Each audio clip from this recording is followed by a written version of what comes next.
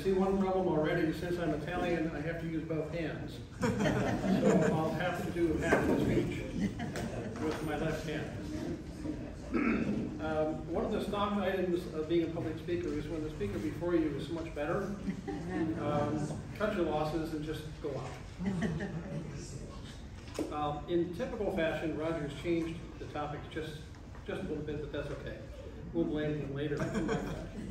Yeah, and you go with your strengths. So my original thought of what I was originally prescribed to do was to talk about the history of Fairchild's introductions of tropical fruits and interesting plants into agriculture. So I've got a program that does part of that, but I can loop that into the history of the Kampong and actually make some connections with what Louise was talking about earlier. But first, why don't we get the program nicer? It's good.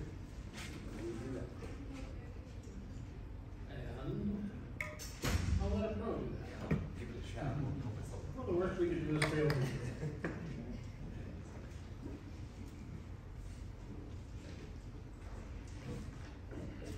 That's encouraging. Well, that's the one after. It's probably cleverly called something about Fairchild. Try that. Let's try, yeah, that. If I'm not careful, it just might run. That's the one. Okay. So a couple of early comments. Number one, in a short version, it would be safe to say that Fairchild was probably the most influential person in American agriculture, period. In terms of number of introductions, the breadth of his introductions, the impact of his introductions, the impact of his work in setting up agricultural test stations, it would be almost impossible to overestimate what he's done. A couple of other things. When I talk to specialty groups, and this is one of them, I'm always a little nervous that there's somebody out there that's going to say, well, you know, Craig, your taxonomy is off. DNA research indicates, okay, stop there. I'm a horticulturist. I've been a horticulturist for 45 years. I grow plants, okay? I was a director unwillingly, sort of. I'm not an administrator, and I'm so glad to be retired. So, with that being said, we want to talk a little bit about somebody who brought in food that we eat. And I wanted to get your mindset in the right fashion of, let's go back 120 years, 1900, more or less. And if you think about the American diet of 120 years ago, it was a plate, some sort of animal, beef, pork, chicken, if you're lucky, a root vegetable, and if you live near a metro city, maybe if you're lucky, some fruit, but rarely. That's it. The grain crops were virtually unknown. American agriculture was 1% of what it is. So somebody had to bring this stuff in. And that, I think, is the theme for the whole thing. Somebody had to bring this stuff in. And there are the two big ones. Put those together, you have an $80 billion industry. Two crops. Now, to be accurate, although Fairchild was credited with bringing in soybeans, it really wasn't Fairchild, it was Dorset. But Dorset worked for Fairchild. Fairchild worked for the U.S. Department of Agriculture. For better or for worse. You can catch that on camera, it's okay.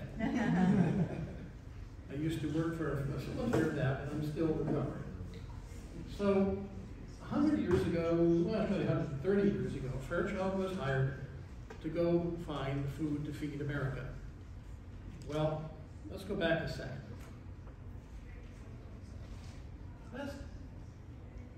That's quite a title. Find food to feed America. Where? Answer? Everywhere.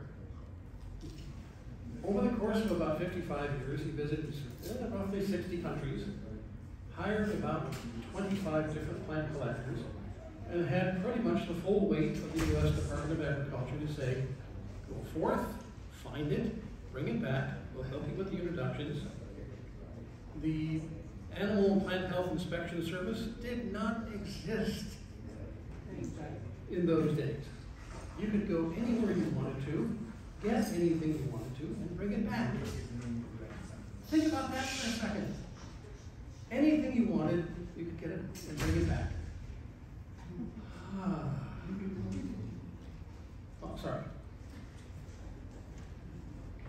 So, let's put it this way. We had the federal government who had some degree of foresight and saying, okay, go find food. They hired a guy who was a good botanist, a good biologist, a good scientist. He had connections. He had some very serious connections. We'll see some of those in just a bit. He had the good sense a little bit later in mid-life to marry Alexander Graham Bell's daughter, which is good work if you could get it. I could try that myself sometime, but it's really hard to do. So, something else that people don't consider, though. There's the pointer right there. Food security.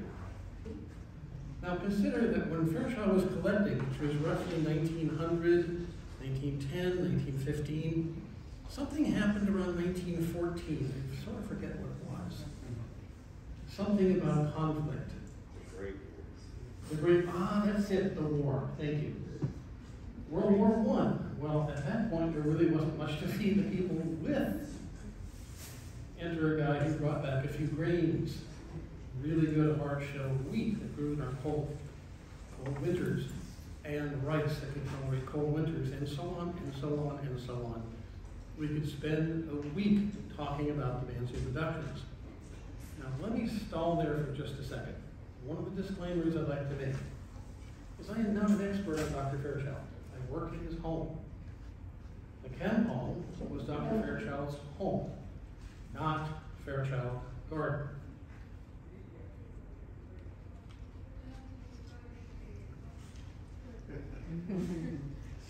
Now, if you're really, really intellectually sharp, and you add an apostrophe and an S, I worked at Dr. Fairchild's garden.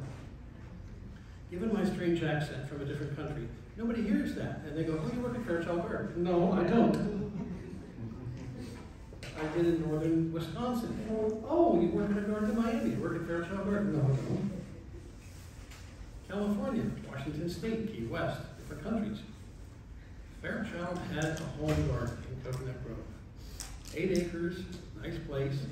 He liked to plant things in his backyard. We'll talk about what he did with the rest of his collections in just a minute. But to touch on the Kampong for just a moment. The Kampong essentially translates as to a Malaysian word for compound. Walled-in community, multiple homes, something to keep out the goats and pigs, or the Huns, if you live in Coconut Grove. And in that compound are multiple homes, multiple families, fish ponds, vegetable farms, rice paddy, and so forth. Having been to some of them in Indonesia, they're pretty cool. In this case, it's just 8 acres. It's 150 feet wide and 1,800 feet long, right on Biscayne Bay. So, a very cool place, high altitude, 17 feet above sea level. Nosebleeds, high altitude headaches, you know, the whole works. He saw it in 1915, 16, his wife saw it and said, we gotta have it. We'll touch on that in just a bit. But this man collected like crazy. So there's collectors and there's collectors. Fairchild collected a lot.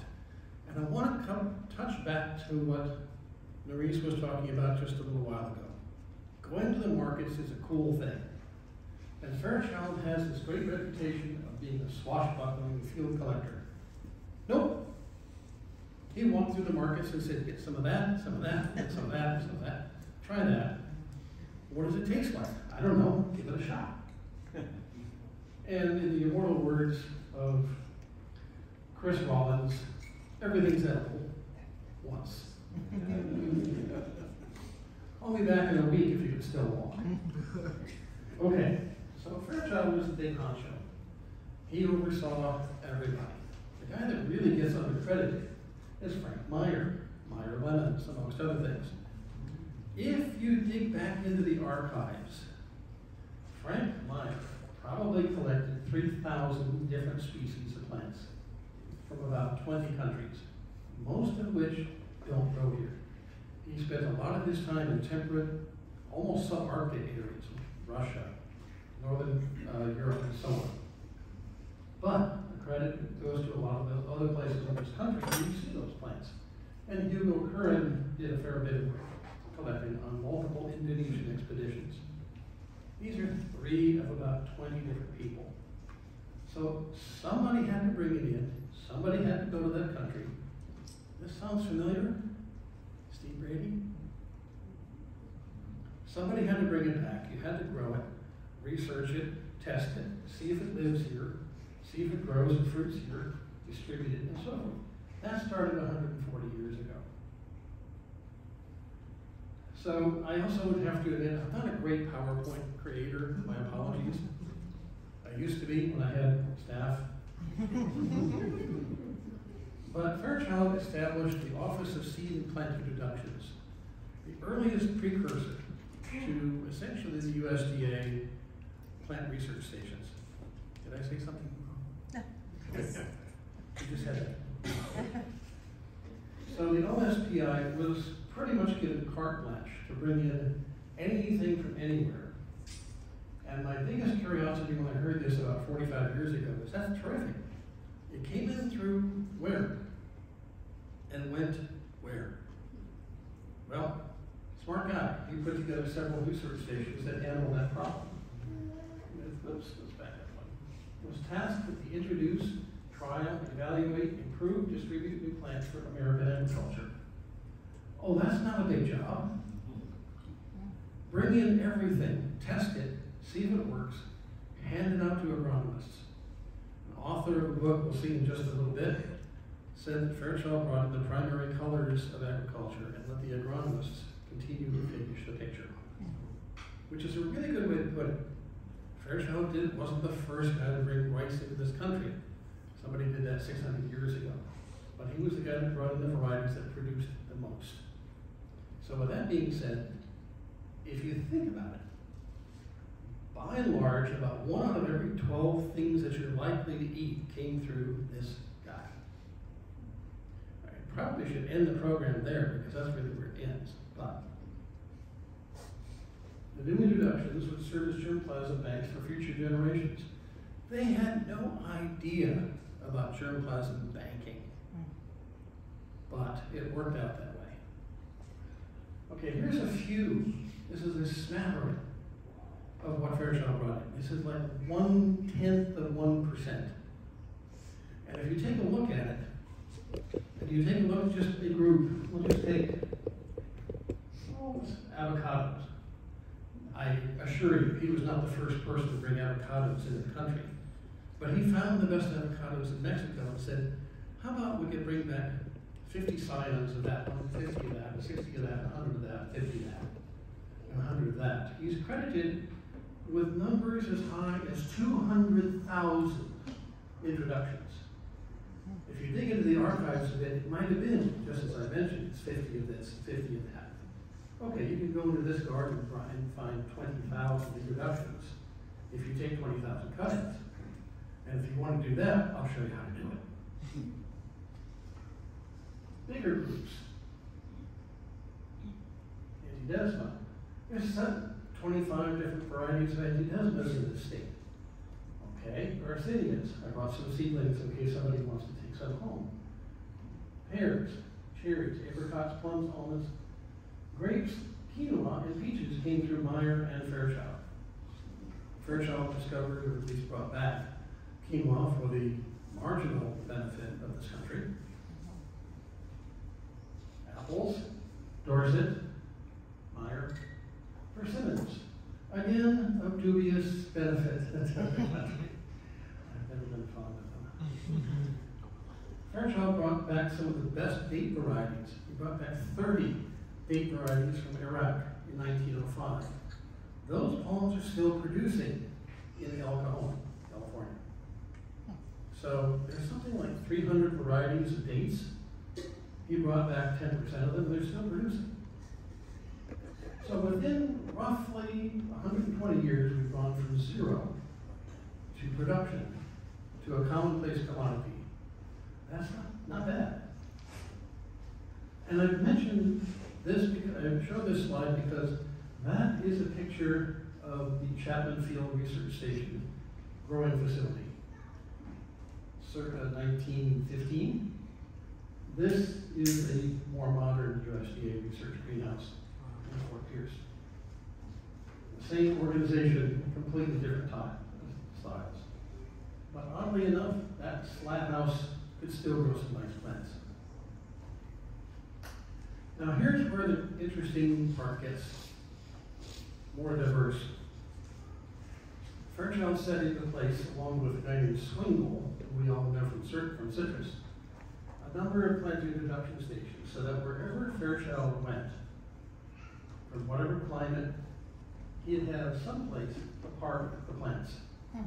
From some very cold areas, mainly potatoes in Sturgeon Bay, not far from my hometown of Milwaukee right there, but up in here in Geneva, New York, temperate, less temperate, hot and dry, very hot and dry. My God, why am I here dry?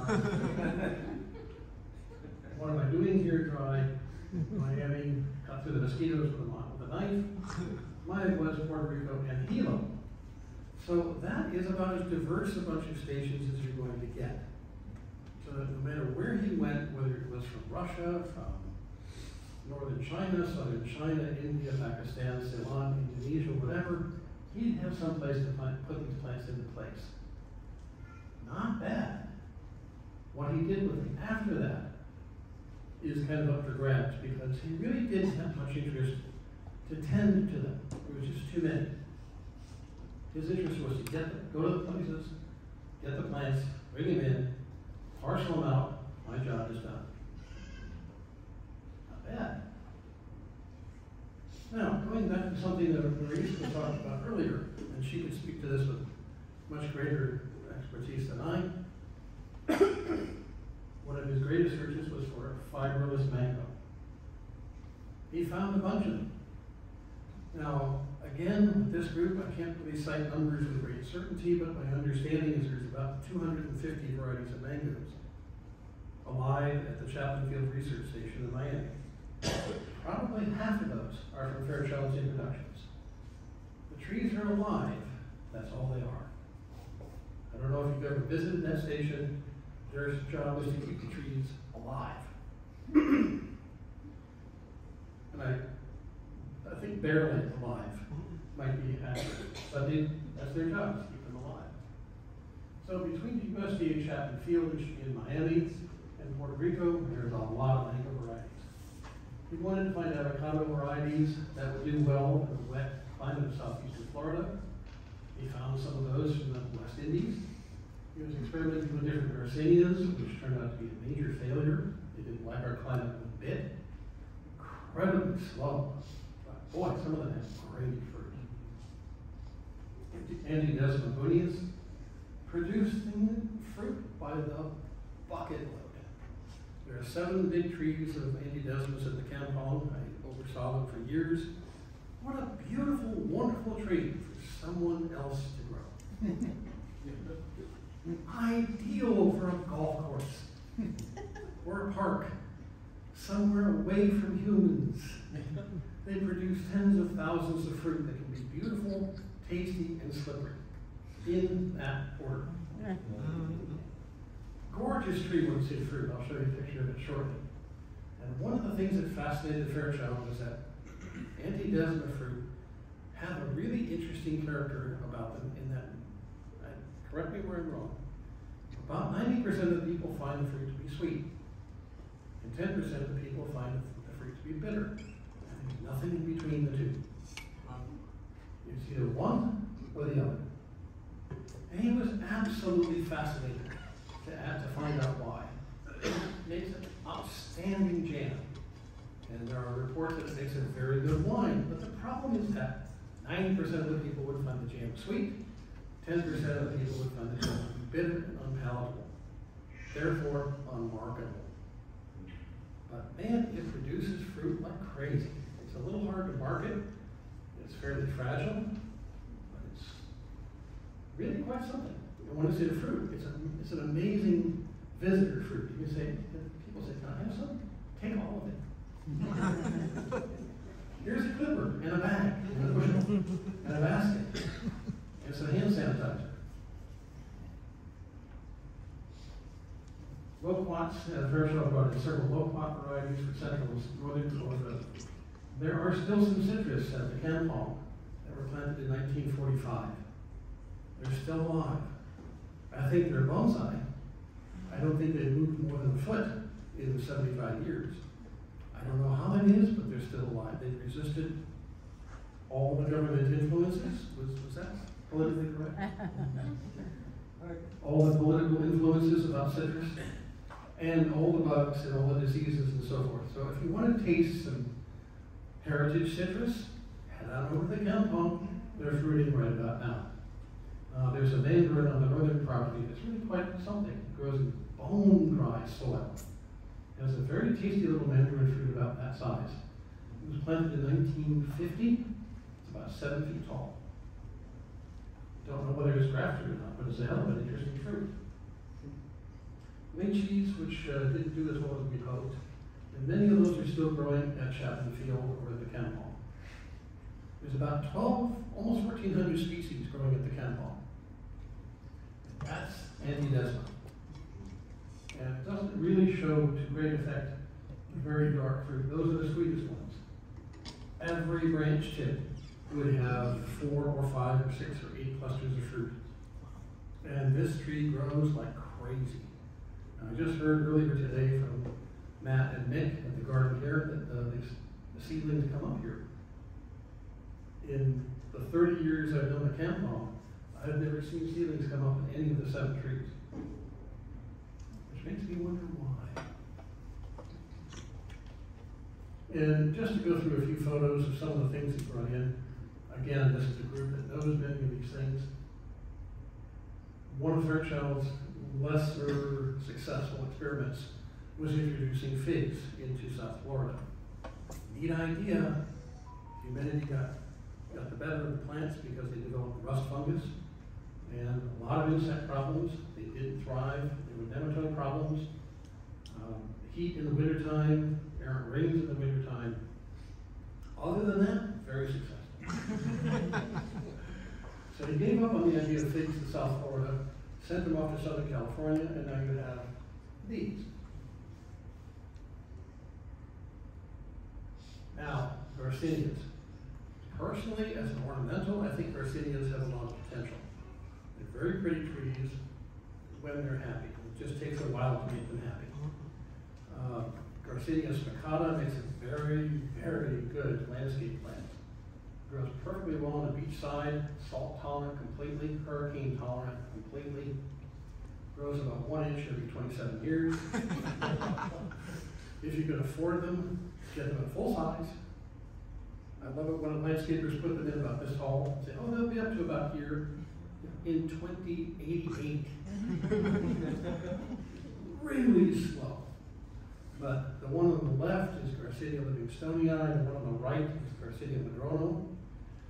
These two have been some of the most popular fruit with the guests at the Kampong. Forgive me if I change over from we to us to them. I've only been retired for 2 months. It takes a while to decelerate.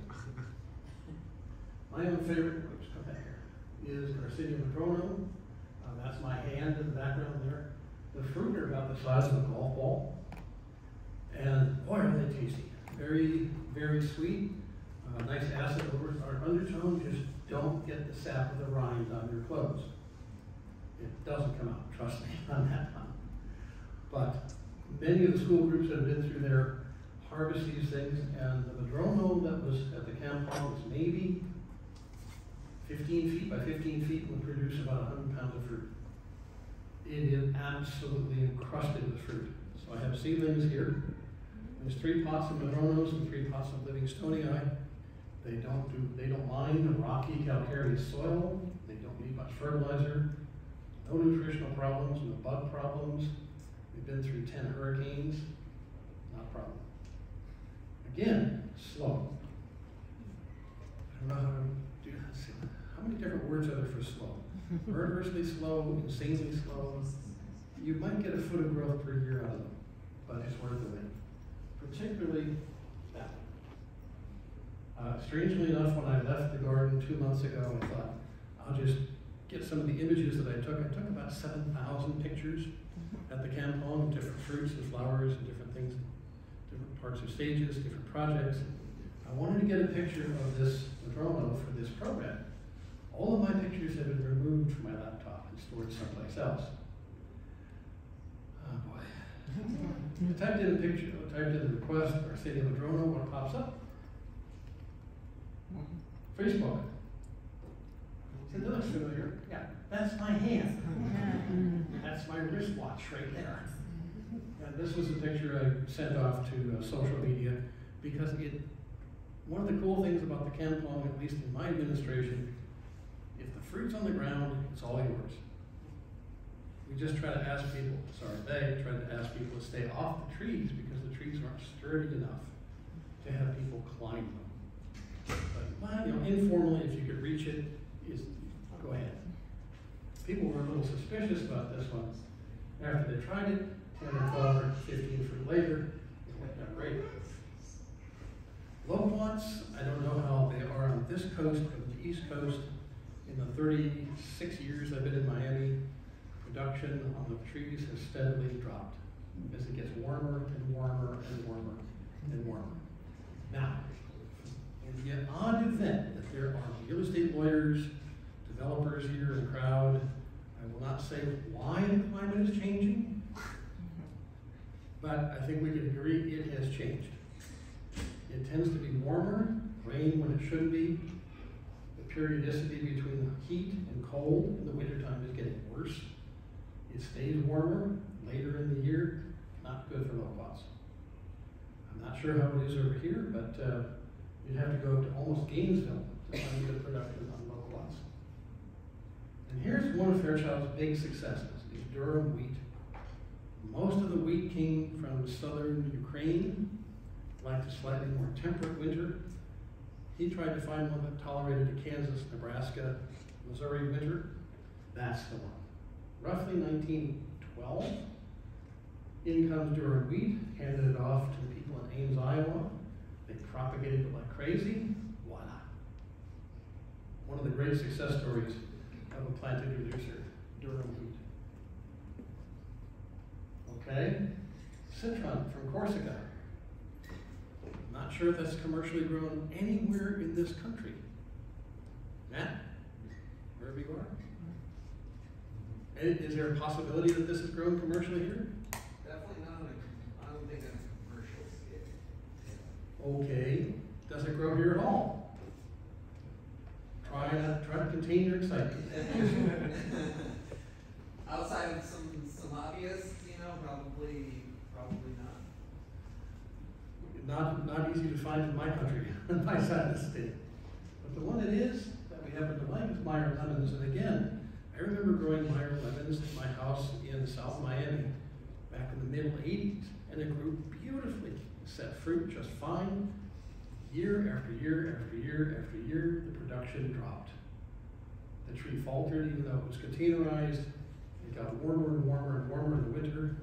I gave the tree to a friend in West Palm. Production went back up. It got warmer there. She gave the tree to a friend in Orlando. Production went up. Okay? Cooler winters, better lemons. There you go. Okay, I can't touch the pictures that Maurice had in terms of the diversity of mangoes. Fairchild did exactly what Maurice did as well. Go to the markets and go, let's try that one and that one and that one. I don't think he was as careful as she was. Here's a picture of this one. What do you call it? He just grabbed buckets and baskets and everything, send them back to USDA. I think the idea was to get something into agricultural production that was fiberless, productive, and so on. Maurice mentioned something interesting about Mrs. Hayden and possibly the original Hayden tree, which is about 8 blocks down the road from the Kampong. A nice connection between Mrs. Hayden and the Kampong is that Dr. Fairchild knew Mrs. Hayden. And Mrs. Hayden loaned Fairchild her gardener, Ernest Sands. who then went on to become the gardener at the Kampong for decades, along with a guy named Simmons. So if you happen to know avocados, Simmons and Sands did all the gardening at the Kampong. And the pictures of the old days are fairly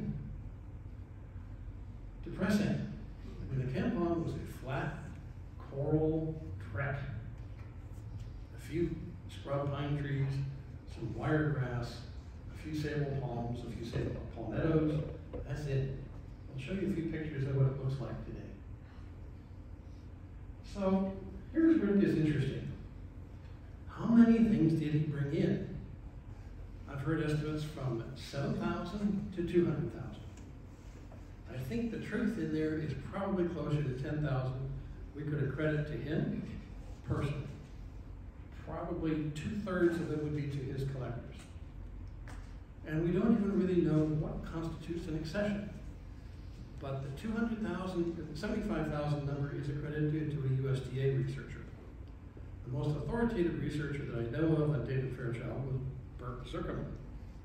Now, I give you a fair warning, some shameless marketing coming up right now. The book of The Kampong, available for sale. There you go. Circa from 1860 to about 1994 is contained in there. So if we look at a 55 year career in agriculture, that's not bad shooting. No other collector comes even close, not even by a magnitude. So we don't know how many was introduced by each collector. USDA files are very hard to get into. I've been trying to do this for 20 years at Chapman Field. All they can point me to is a shelf about 4 feet long of books that Fairchild wrote. I said, where are the archives? You'd have to go to Washington. Forget it. Okay. Now, Maurice had some great pictures of collecting out in the wild forest. This is how Fairchild collected stuff. This is nice work if you can get it. First of all, you get a wealthy benefactor, Ellison Armour, Armour Meats and so on, Chicago. Extremely wealthy, very good about being a benefactor, philanthropist. He had a little boat called the Utawana. I don't know, 150 feet long. Not a bad way to collect plants. This is in Gambia, 1925. There's very difficult to beat this style of plant collecting. But Armour funded a lot of Fairchild's expeditions, and Fairchild was able to collect a huge number of plants, bring them back through to Miami or through Washington. No permits, no problems.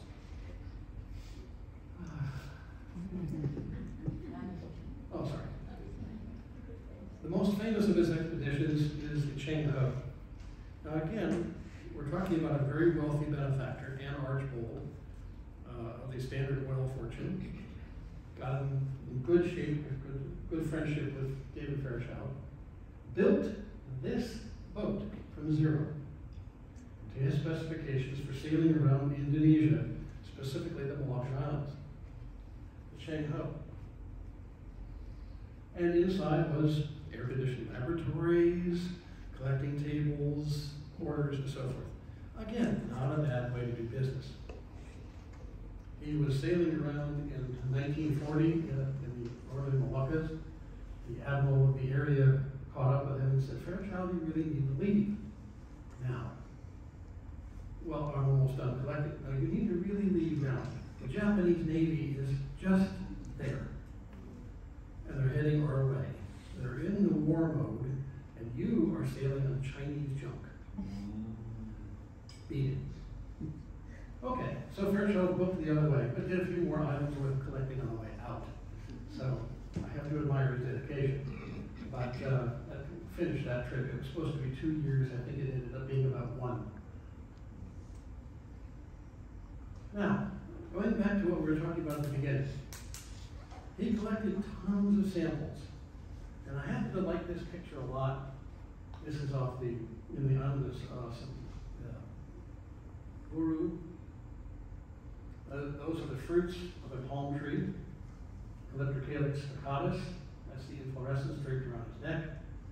That island in back of him is one I visited with the Fairchild staff in 2016 as we recreated that same trip.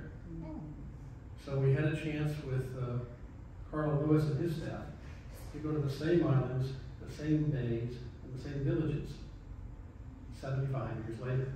Pretty cool. And we took the Zodiac into some of these little villages and we thought, wow, they haven't changed in all these years. And it was almost all nut brown and gray. And then you saw the satellite dish.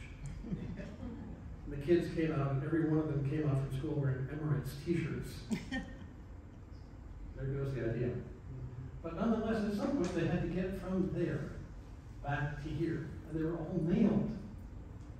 And in the oldest days, they were mailed on steamships. In the newer days, it was Hannah and Clipper. Nowadays, it's point, click, and FedEx.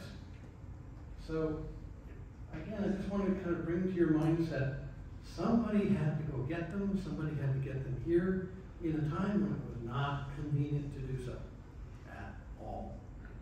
So the ancestry of a whole lot of our food plants comes through this guy. It came to here, the Kampong, where I had the great fortune to work for 6 years.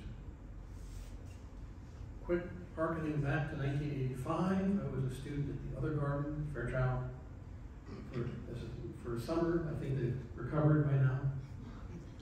I was taken over here to the Kampong, and I had the first mango of my entire life here. Larry Shockman, who I imagine many of you know, introduced me to my first mango, but he did it, as he said, backwards. His normal sequence was to give you a Tommy Atkins, and then maybe a hate, and then something in the middle, like Cambodiana, and then at the end, carrot. Okay. Nope, backwards. First thing he gave us, carrot. That's a pretty tasty mango. After that, everything is bad. That's like, the first fresh fish I ever had in Florida was grilled dolphin. If that's the first thing you've ever had in Florida, everything else, you're stuck. You're sunk. Nothing else compares. So, yeah, that carry is still there, along with a bunch of other trees, some of which are over 100 years old. So, if you want to taste what heritage mangoes taste like, head over to the Kampong right about now. They'd be more than happy to provide you with the mangoes. There's plenty of them. Some of which I would love to know why he collected it. There's one called Okong Tong. The squirrels don't eat it. And I was like, David, what were you thinking? There's another one there that grows right next to the driveway. Nothing eats it. Ants don't eat it. What is useful about this blend?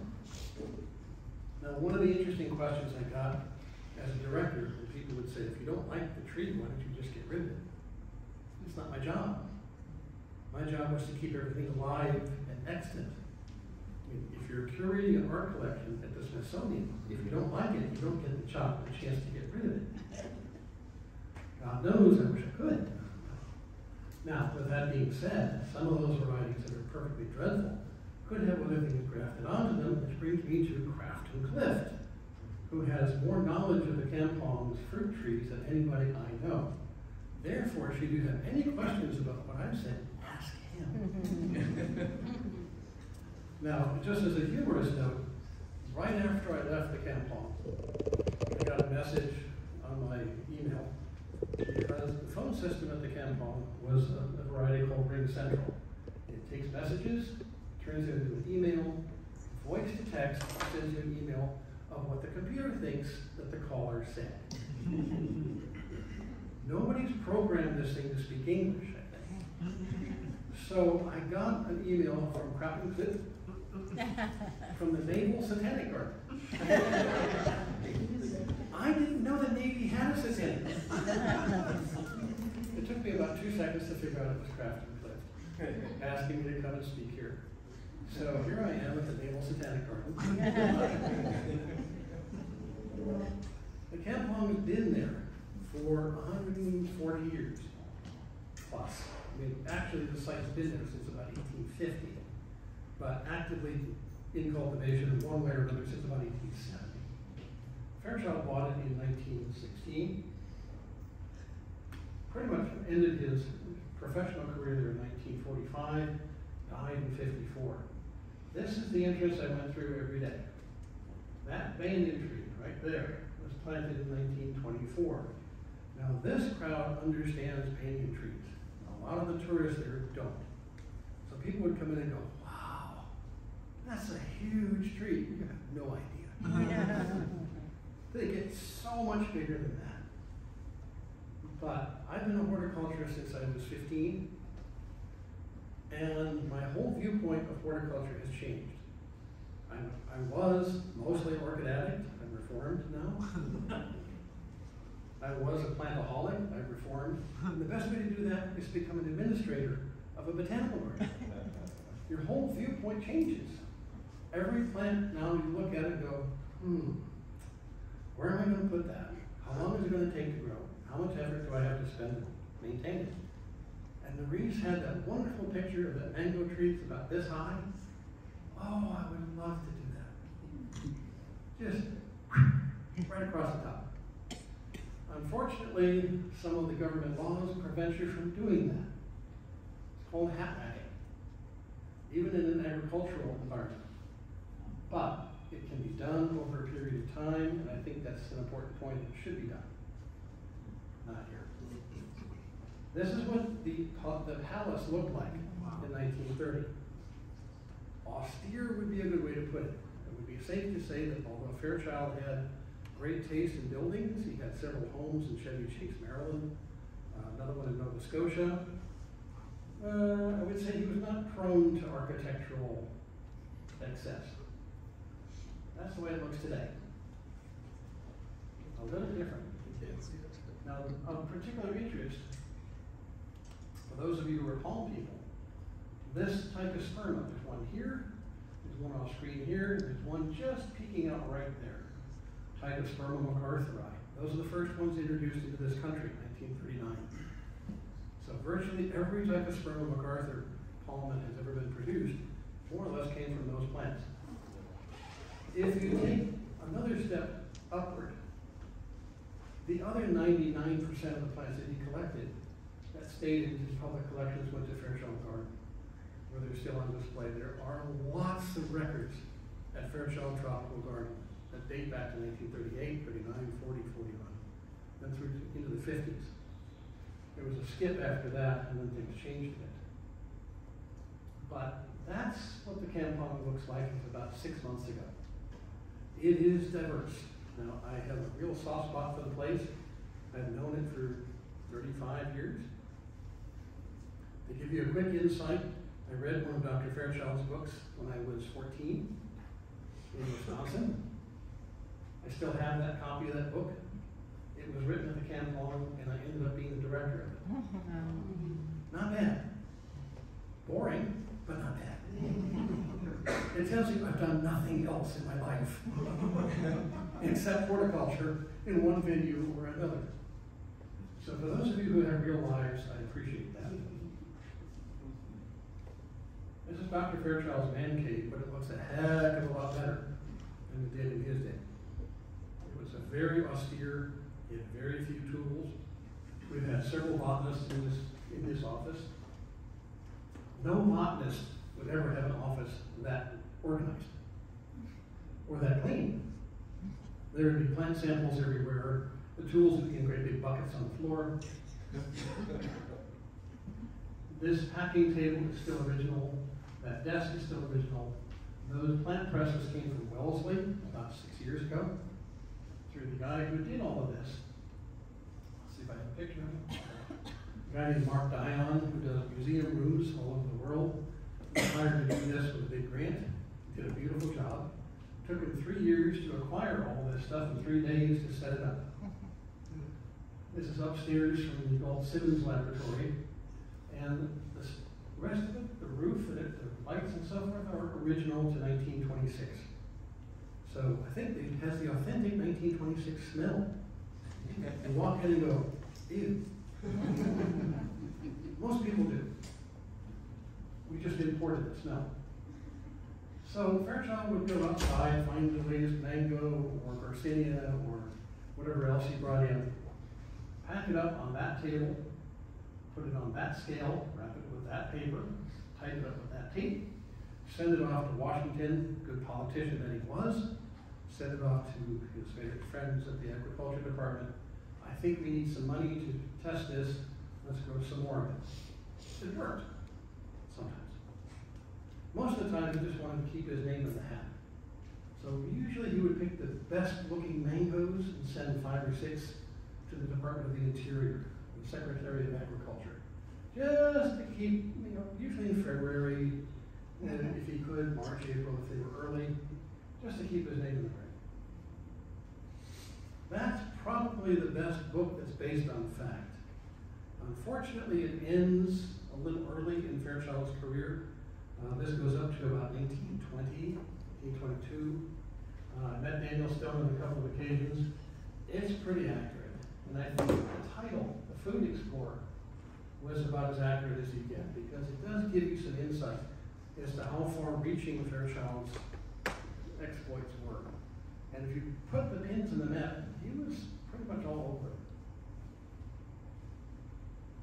So we hear a lot about farm to table. Let's take it 3 magnitudes larger.